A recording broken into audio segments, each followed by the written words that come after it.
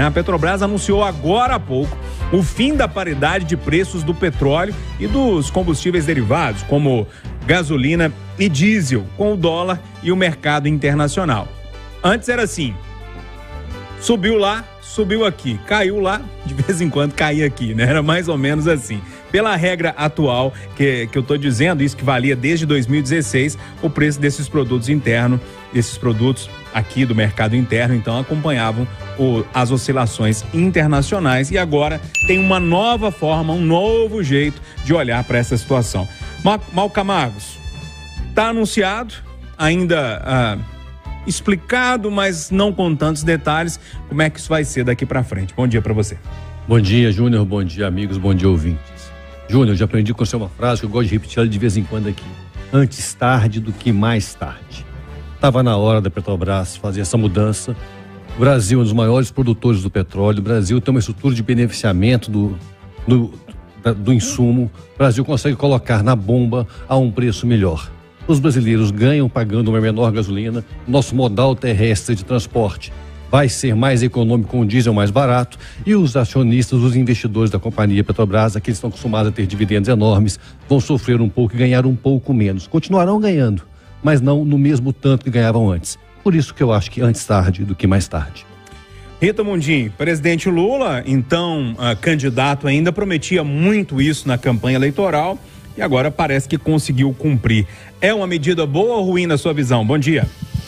Olha, Júnior, bom dia a todos. Eu desse século XXI, eu tenho uma frase: a coisa mais inovadora que existe é o simples. Então, quando você tem como referência um preço internacional, você tem um parâmetro que é formado no mercado internacional, que é muito maior do que o mercado interno. Então, é um parâmetro muito crível de preços. Quando eu só li a nota, eu até no meu comentário hoje eu falava, olha gente, eles devem anunciar, e logo depois foi anunciado, e isso vai mexer, claro, com a cotação da Petrobras nas bolsas pelo mundo, que ela é negociada mundo afora. Por quê? Quando você complica, quando você sai do simples para criar vários parâmetros para a formação de preço, você não consegue, muitas vezes, nem fazer projeções da parte dos analistas, na parte dos analistas de mercado. Então, qual será o comportamento da empresa Petrobras diante dessa nova política de preços? E eu quero deixar outra coisa, ao contrário do que o Malcolm falou, em parte, a Petrobras, sim, nós somos exportadores de petróleo, mas por quê? Porque quando foi descoberto o petróleo do pré-sal, foi descoberto também que era um petróleo muito mais oleoso, e as refinarias brasileiras não tinham capacidade de refinar esse petróleo. Aí o governo Lula torrou a grana dos contribuintes, dos acionistas, de todo mundo, construindo refinarias que não foram entregues. E o Brasil hoje é dependente, sim, de importar o combustível refinado.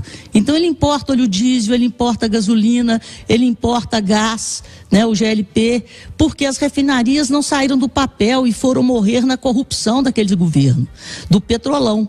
Então, muita calma nessa hora. Eu tenho medo de criarem-se aí várias variáveis e preços regionalizados, e isso cheira corrupção. A coisa mais simples é a mais inovadora, é a mais clara e a mais transparente. Eu ficaria com a paridade de preços internacionais. Ô Eduardo Costa, essa paridade de preços gerou tanta polêmica. Eu lembro do Bolsonaro trocando presidente um dia sim, um dia não.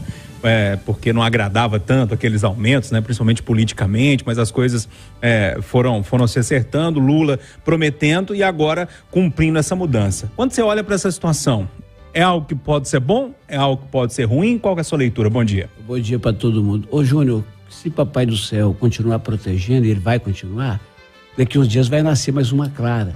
E quando essa Clara Amém. Crescer e namorar, ainda que você fique preocupado, será que aquele cara é o ideal? E se ela decidir casar... Vamos pensar nisso agora, não?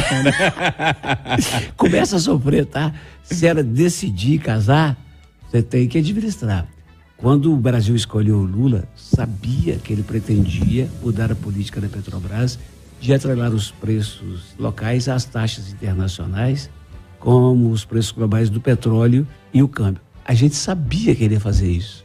Votamos, na maioria, né? Não estou me incluindo entre os eleitores, estou dizendo que na maioria votamos para que Lula chegasse lá. Se ele chegou, era isso que ia acontecer, é isso que aconteceu. Agora, filho, é esperar 3 anos e 9 meses e tentar mudar. Silvana Lobo está aqui com a gente também. Silvana, te dando bom dia, te agradecendo pela participação hoje aqui no Conversa Redação e pedindo para você arrematar essa situação aí pra gente. Júnior, eu que agradeço a participação, essa bancada tão qualificada. Bom dia para todo mundo. Olha, vamos dizer assim, na parte de economia eu não sou uma especialista nisso não, mas eu consultei porque isso me interessa como consumidora.